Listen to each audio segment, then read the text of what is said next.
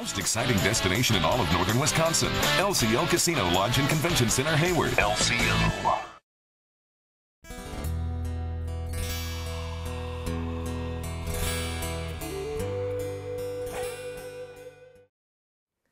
Hello, I'm Kimberly, and welcome to the weekend edition of the Navy News Update. It's Friday, September 16th.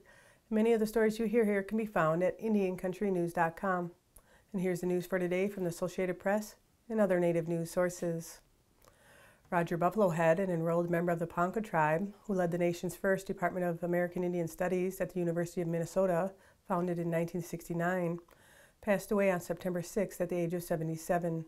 Buffalohead was a mentor for countless students over the years, including Hattie Kaufman, a member of the Nez Perce tribe, who became a national correspondent for CBS News.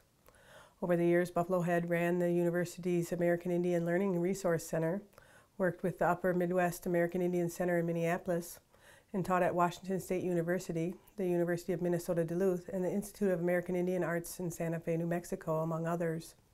He ended his teaching career at Minneapolis Community and Technical College.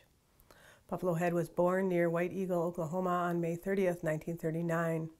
The ninth of 10 children, he was the first to attend college at Oklahoma State University, then graduate school at the University of Wisconsin with a Woodrow Wilson Scholarship, receiving his degree in 1966. A forthcoming Native American restaurant in the Minneapolis-St. Paul, Minnesota area just set a crowdfunding record. The Kickstarter campaign from Chef Sean Sherman, aka the Sioux Chef, brought in nearly $150,000 from over 2,000 backers in 30 days. As the Star Tribune reports, that's more individual backers than any other restaurant to ever raise funds on that platform. Sherman specializes in the First Peoples cuisine, utilizing ingredients like native plants, wild game, fish, corn, beans, and squash, but no dairy, sugar, or wheat. He already owns and operates a food truck named Tatanka Truck and hosts frequent pop-ups and catering events in Minnesota and the surrounding states. The restaurant will be called the Sioux Chef, an Indigenous kitchen, and it will also house a culinary education center for Indigenous peoples. A Black Hills philanthropist commissioned and donated a 50-foot tall statue that has been installed in Chamberlain, South Dakota along the banks of the Missouri River. The stainless steel statue named Dignity depicts a young Native American woman receiving a star quilt. Black Hills artist Dale Lamphere, who created the piece, says it represents the pride and strength and durability of Native cultures. He says he worked with 3 Lakota models in the process of creating the statue, which drivers on Interstate 90 will be able to see day and night from the road. Nike has announced that grants totaling $495,000 are being distributed through the N7 Fund's latest funding cycle to 32 nonprofit organizations dedicated to improving health and wellness in North America tribal communities. Since its launch in 2009, the N7 Fund has provided more than $4 million in grants to 185 communities, schools, and nonprofit organizations across the U.S. and Canada. N7 Fund grants are one-year awards that support organizations and projects creating a world where physical activity, play, and sport are highly valued for youth ages 8 to 18.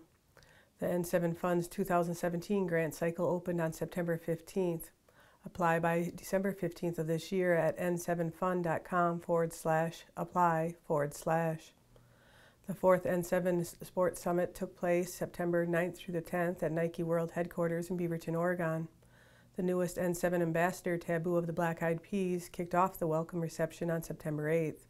Taboo's heritage includes Shoshone, and he is passionate about advancing the work of Nike N7 to help inspire Native youth to live a healthier lifestyle. In Hopkins, Michigan, Native Americans of the Potawatomi and Ojibwe tribes are bringing rare strains of traditional crops that were on the verge of extinction back from the dead and are now thriving. Farmers are receiving help from the Zizak Foundation, which describes itself as a nonprofit organization of the Gun Lake Band of Potawatomi, dedicated to enriching our community through education, preservation, and perpetuation of our tribe's rich culture, arts, history, and living traditions. The Foundation's seed lending library is on the center of the comeback story. For more information, you can check out zizak.org. And that's another roundup of news from Indian Country on this edition of the Navy News Update. I'd like to thank you for joining me, and have a grand day.